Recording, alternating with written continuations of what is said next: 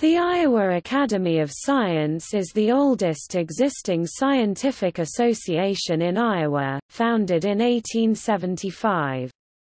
It was established to promote scientific research, science education, public understanding of science, and recognition of excellence.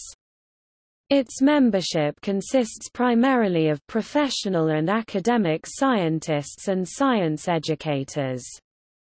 It publishes the Journal of the Iowa Academy of Science twice a year, as well as the New Bulletin newsletter 4 times a year.